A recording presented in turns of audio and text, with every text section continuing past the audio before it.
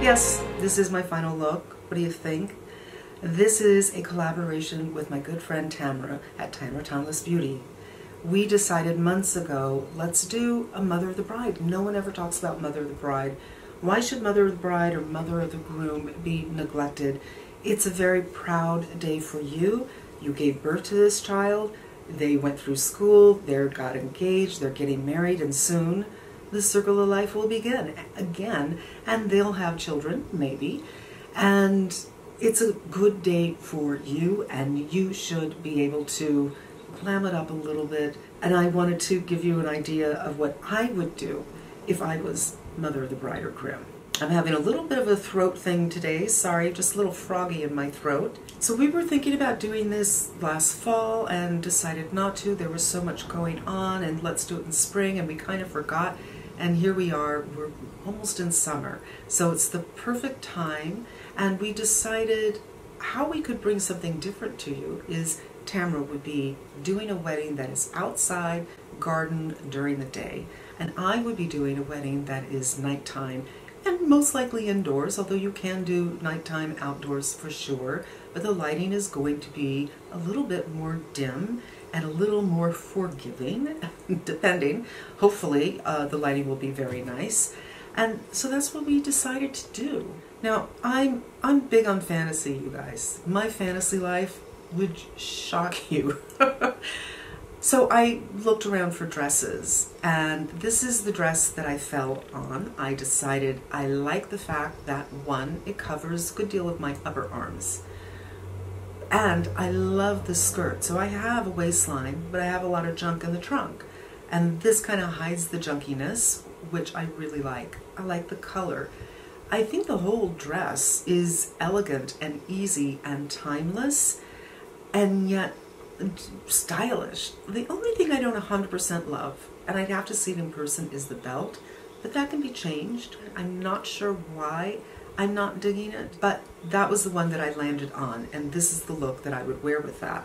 So this dress was the dress. I looked at several dresses, you guys, and if you wait till the end of the video, right before the chickens, after I do my sign off, I will show you a couple of more dresses that I really, really like. And they're very different styles and would please very different aesthetics. Down below I will list Tamara's video and a link to her channel. You probably know who she is if you're following me, because she has, I don't know, 75,000 followers, and she's a dear friend of mine, and I'm really happy to be collaborating with her.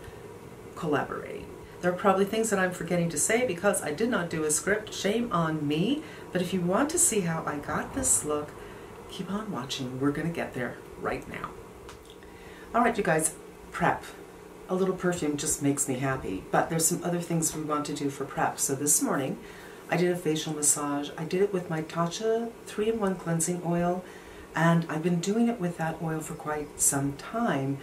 I find that using actual oils, just oils, for massage, it has actually more drag, which I don't really want, but it's very hard to get off, and I feel like I end up stripping my skin after I do facial massage. So the Tatcha cleansing oil is very gentle. I can work with it for 20 minutes, 40 minutes, and I don't feel like it's stripping my skin.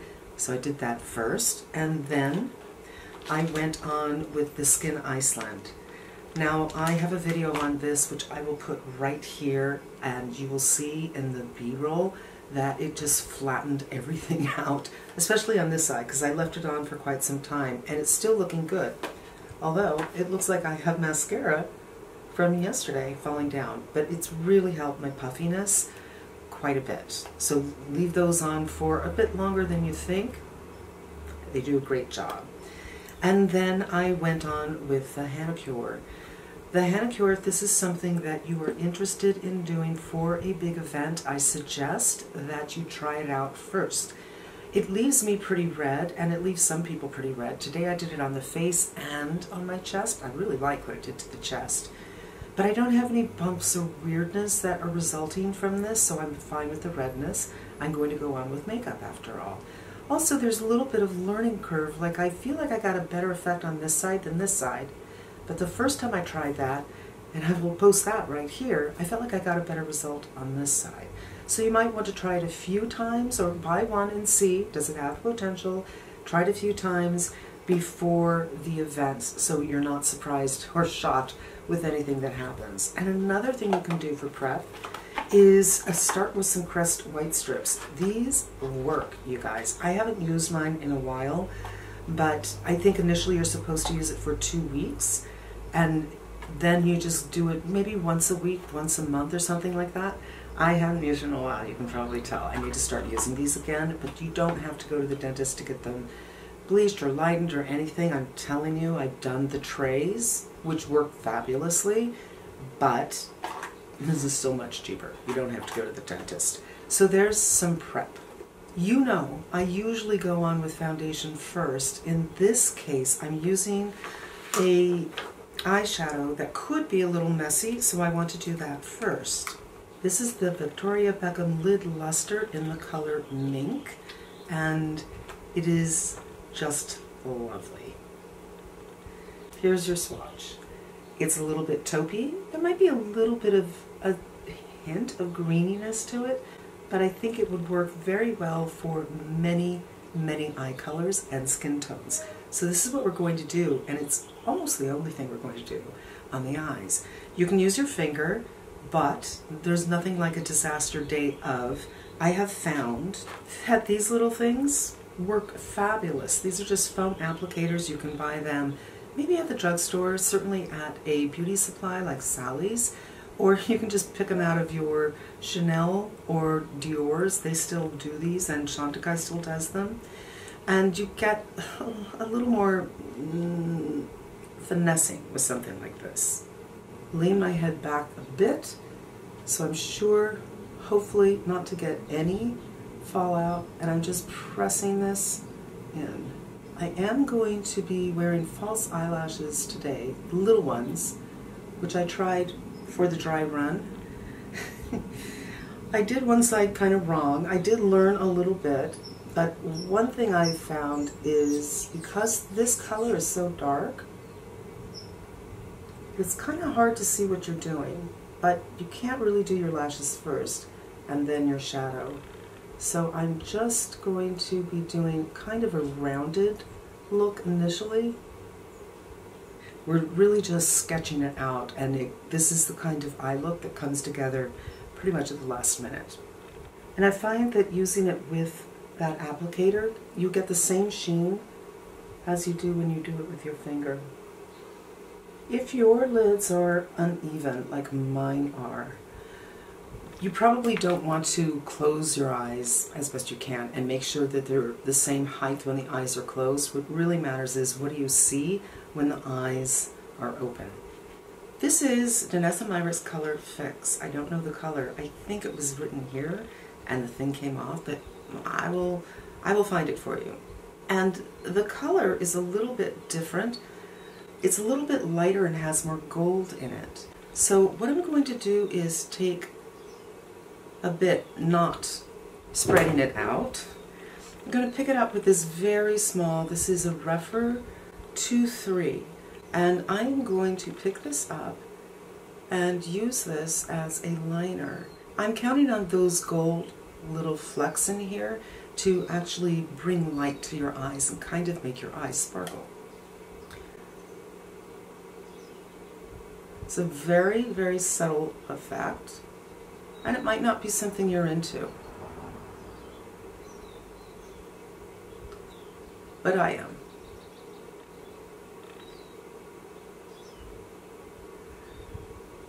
Now, because I'm hooded, I'm not going to do a wing or anything like this, but even if I wasn't hooded, I don't think I would wing this color out. There, I'm going to pull you in now. And do you see how there's a little bit of gold sparkle going on right at the lash line? I will be wearing mascara. It is subtle, but I think it makes the eyes look a little bit more special. I'm changing mirrors. I'm bringing my big mirror here, and this is a 10X. No one, it should be against the law for anyone to look at their skin in something this big. But I'm going to do some lashes, you guys, and I need all the help I can get because I'm so blind And of course, you can't do this with your glasses on. This is what I am using, and I will link it below. I don't even know what they're called, you guys, but I'm sure it's in here somewhere. And I did do a dry run. And again, if you've never worn little lashes before, definitely do a dry run. Practice makes perfect, and I'm just going to spread this out a little thinly. I'm not going to just blob it here because it's a little tricky how much you use. Too much, you're going to be here forever. Not enough, it's not going to stay. So this one, I don't understand it. There's 2 rows of shorts and then a medium, and is this medium? Is it long? I think it's long. Believe it or not, on me, the shorts are the way to go. So I'm just going to kind of drag this through very gently. I'm going to use my finger for balance. And this is still probably too much. You know what? I'm such an unpro, I forgot. Very important, especially if your lashes don't curl up, give them a curl. Otherwise you're going to have some straight lashes, and then you'll have the fake ones that are going up like this. Also, you guys, I found that my eyes started watering after I did this yesterday, so if I was going to make a career out of wearing lashes, I would undoubtedly find another brand to work with. Now I'm going to try to take this and fuse it really carefully with my own lashes. There we go. If you feel you have a little too much glue on, take a Q-tip, but don't use the cotton part. And just kind of do that. Use the wood. You don't want the cotton in here. 14 years later, they're not perfect. It's not ideal. I think singles would probably be better. And every eye shape is different, and that really makes a difference. I could go in with teeny little scissors and just trim them on my eye. I wouldn't be worried about trimming my own lashes because my own lashes are so much shorter. But that's okay. We are going to go on with mascara, and as I said, we're not done with the shadow. So we're not going to really see the lashes. We're just going to see the effect. Before we go on with mascara, I want to do lining. This is from Hourglass. It is the Voyeur gel liner, and it absolutely stays where you put it. And that's something that I'm going to want. And then I'm going to take, this is I think a MAC 217 pre-synthetic, and I'm just going to tap it into the Victoria Beckham. And now I'm working a little bit more on my shape so that when my eye is open, I'm going to see some of this shadow. But for me, it's important to have the lashes on so I can see what shape I want. And I don't want to go out any further than here. So I'll just press and push in. I'm going to go a little higher because these lashes are so long. I can't believe these are shorts. We're getting close.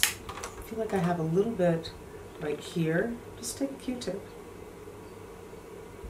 This is the kind of shade that you can blend with something like this, and you'll have less glitter and more of the color that this is in, the base color, and that is lovely. That's what I did yesterday, but I'm just trying a little bit different today. And when you do cleaning up, like this was too far down, I cleaned up with this, and then just press with my finger so it's not a hard line. Remember, it is an evening wedding, so there will be some forgiveness. And I'm going to go on with my Victoria Beckham. I want to do a tubing, because tubings, unless you cry hot tears, you're not going to have any issues, hopefully. You can do waterproof. I don't love waterproof mascara. And I'm doing the lashes as well. But the lashes are already pretty long. I'm just doing the lashes so they fuse with my real lashes. And I might be able to shape them a little bit. Let's move on to foundation. Now, some people have oily skin and they need to really make sure their foundation is going to last. If you do, I suggest you consider using something like the Dior Face and Body. MAC Face and Body, I think they changed the formula altogether, and it's radiant now, more shiny than the original. These both were made with film formers so that it will stay on your skin. You also might want to do a primer or a setting spray for longevity. For me personally, I don't have a problem with foundations staying on my face, so I'm not going to bother. But you already saw the dress I selected in my fantasy wedding situation. I am going to need to cover my redness because that's pretty bad. And I'm going to use this on my chest because it won't rub off and stain my beautiful dress. I'm going to use the Etherealist on my face because it has more coverage than most of my foundations, but it looks beautiful on the skin. Both of these are the teeniest bit too dark for me, but the undertones work quite well. So I am going to lighten them up with the Chanel Blanc. This is something to have on hand when you have a foundation that's beautiful, the color is right, undertone-wise, but it's a little too dark, or you found something you love in the summer, and this will help you wear it in the winter. So there we have it. I'm just going to mix it on my hand. Just the littlest bit should be enough for me. Then I'll pick up with the Beauty Blender, make sure it's evenly coated, and deposit a couple of stamps, and start going for it. Now, if you are having a wedding at night, you probably don't want to be shiny when you're doing the photos because they'll be using a strobe or a flash, and you're going to get some reflection off of that you probably don't want to look at in 20 years or even in 2 days. So I would powder my face down pretty nicely before the photographs, but since I prefer a skin-like finish for the rest of the evening, when I'm talking to people and having dinner and whatever, casual photos that people are doing with their phone, I'm okay with my actual real-life preference. And at the end of the video, we'll talk about what I would bring with me, keep in my little bag. Now, this is also a little bit too dark for me, so I usually just go on straight with this because it's such an unusual formula, but this time I'm going to have to mix it on my hand, and it might start to film form if I don't move quick. So this might be a little too light. I'm not looking to absolutely get rid of my redness. I just want to even everything up because I have a V-neck dress. My by Terry Dentelle. This concealer is one where you wear a lot, unlike many of the others I've been wearing the last year or two. It just seems to work for older skin. And then I'm going to do Beauty Blender, up and down, up and down. I'm not moving it out. And this can also help me give some shape to the corner. Now, when I get to the corner of my eye, I don't want to do Beauty Blender. I want to do brush because it's more accurate for me. Now I'm going to take a little bit more concealer, put it on the hand, and pick it up with a Beauty Blender because I can still see a little redness on my cheeks, which, while it's fresh for a day look, for an evening look, I might not like that. But I just use a little bit, you guys, because concealer doesn't really look that good on mature skin when you use it on the face. Now let's go in with brows. Now I'm going to use a pen. This is from NYX, and I've seen many people use this with great effect. They actually look like brow strokes. On me, it kind of bleeds together.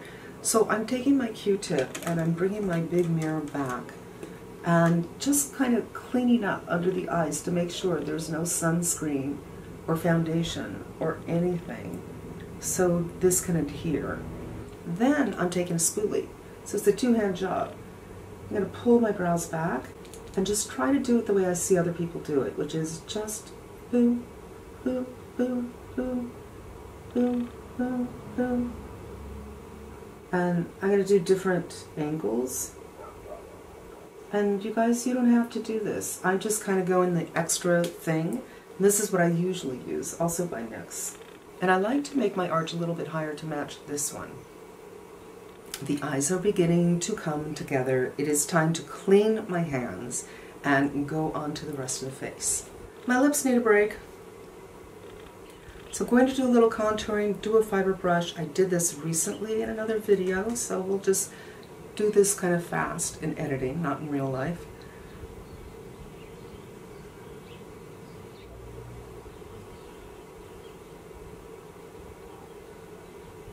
Then I'm going to go in with Couchette.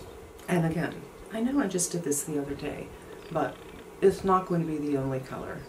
I like this because there's something very, very subtle and workable about it. I do find that at night, if I'm doing cool on my eyes, then I'm probably going to do cool on my lips, but I have to do warm on my cheeks. If I do cool on all three areas, it's a disaster. And the same thing, if I go warm on my eyes, I want to do cool on my cheeks. So this color is a little bit warm and yet very subtle. Now I'm going to do a little powder. I'm going to build up with my blushes because blush fades, but I don't want something too strong. So we're going to do 3. That was the cream. Now we're going to do this Dior. This is my Chikuhodo brush. And my blush brushes are always listed below. Only the second thing that fell in today's video. This color has a bit of a sheen to it, so it's acting a little bit as a highlighter. I wouldn't recommend using a highlighter for wetting unless you are very, very skilled. A sheen like this is beautiful and youthful, but most highlighters are very aggressive, and it's going to look like a stripe, especially with an evening wedding where there's strobes or flashes. So this application is a little bit youthful in that I put some on my cheeks. This is because this works for the shape of my face. When I don't put color here, I look dead. I'm just not one of those girls who has that, you know, model kind of face where they'll just put it right here and it looks elegant. And then for the final color, I'm doing another limited edition just because this is what I have that works. And this will kind of tone down the girliness that I have going on here, for lack of a better word, the pinkinish. So this is Groom Rosy. I don't know if it's still available, but I will link it below if it is. And what I like about this is that brownish kind of shade, that evening kind of look. And I'm almost going to contour. I'm going to use a very light hand and do like a half moon. So it's not on top of the pink. And it's not even really on top of the Couchette, because the Couchette was more like here. The pink is more here, and this is more under. But it's not exactly where my contour is, which is right here. So it's really 3 different colors, 2 different formulas, and 3 different positions. Now let's go on to lips. Ha! We've been shooting for an hour and we're not even done. This is the number 3 in Victoria Beckham, and I'm going to line the entire lip. It's one way to go. Because remember, the first thing you're going to do is probably pictures, before the reception anyway. There, I put the liner all over the lip. Now, I have a couple of options for lips because, again, I think for photos, I want something a little bit different than I want for dinner. For dinner, I might want to go with something like this, but for photos, a light shade like this, and it's shiny, I'm going to do 2 things. A lot of people disagree with this, but I'm telling you, this is 100% true. If you have thinner lips, and you put on something super shiny, and the light captures it, whether it's the strobe or the flash, all they're going to see is this line of shine, and that will make your lips seem thinner because they're just seeing that. You could do a little bit around the edge of your mouth, but usually these move, so it's not going to stay there. And if you did it around the edge of the mouth, then the eye is perceiving that shine around here, making the lips seem bigger. If the shine is just from your highest point, it's a straight line. I also find that nude lips make your lips look smaller if you have small lips. And I am not a fan of the dark liner and the light lip. If you are, do that. That's not my thing.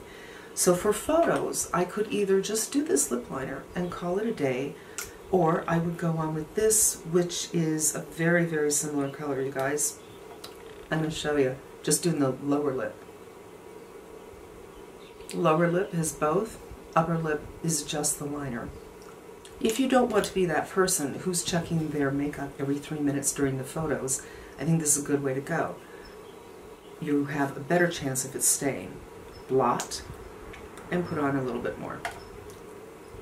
It's creamy. I think it's comfortable. This is the cashmere formula, I think. Blot again. But this time when I blot, I'm going to make sure I get the outside edges. Boom. It's matte. You don't have to do matte. You could do a cream rather than something glossy. And then for dinner, maybe I would want to put this over. So this is bikini. And when you put bikini over this, it kind of lightens everything up. Or you could just take off your lipstick and put the bikini, if you want that nude look, over. And of course you could go in with a darker color, like this one. But I'm liking what this is. Now, it's time to powder up the face. I'm going to use my By Terry. I don't feel super shiny today, but a little bit, and we're thinking about, hey, what's going on with the pictures? So for the wedding, I would be this. For the pictures, I would powder, and then I would leave everything alone for dinner, and maybe just change my lipstick to bikini. Now, for me, I am overpowdered, but I think for most people I'm not, and it's hot right now, so it'll calm down in a few minutes. While we're doing powder, I want to show you a trick that professional makeup artists do. This is the smallest one, well, the only one I have, but you can take a small one, and you put your powder in here. Boom. And they work the powder into the puff like this. And then they put it in a baggie. And they bring it with them for whatever it is that they're doing. That's what you can do to make sure that you will have something to powder your face for the shine, or you can take a compact if you want to, if you have one that you like. And just kind of roll.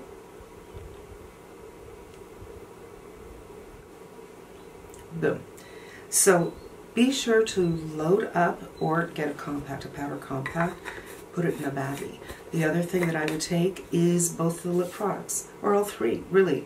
I would take the liner, the lipstick, and the gloss, so I can change things depending on what the light is. Am I inside dancing and dinner?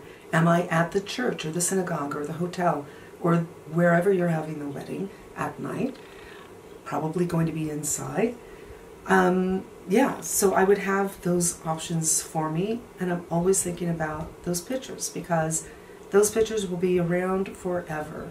Now, I'm going to mess around with my hair a little bit and come back. I have some jewelry ideas.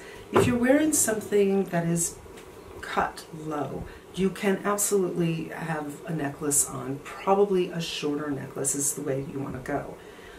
But this top is sequins, so I don't want to be too much. I love the idea of pearl earrings because they're so classic, and I love the idea of doing something with the hair that kind of goes with the dress, like a Veronica Lake kind of thing, or certainly a side part. Now, I can't do a finger wave, but that would be so fun to do.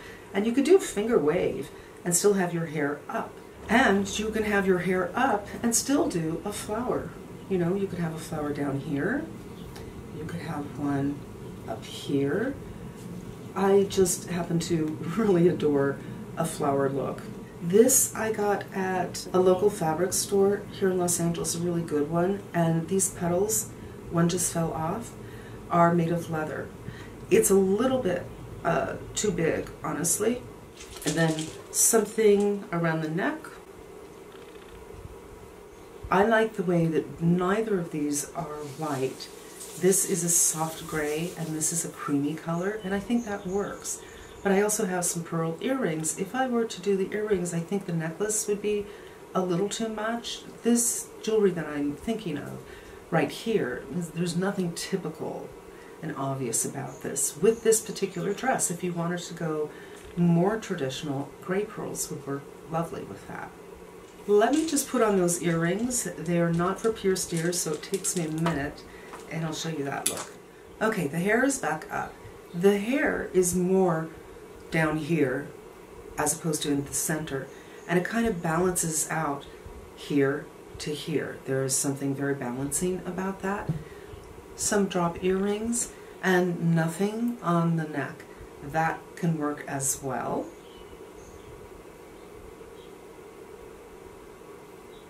I kind of like this because the cheekbone jaw area on me is pretty strong, where if you don't see that, I feel like you see a lot of stuff going down.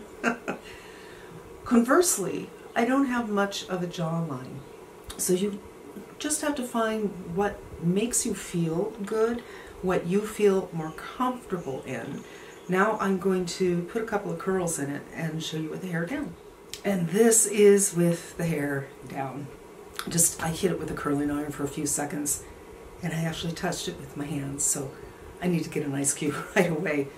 But that's it, you guys. This is my idea, my interpretation for mother of the bride or groom for a nighttime wedding. It took me a while, but I did everything quite slow. And you, of course, don't have to do the lashes.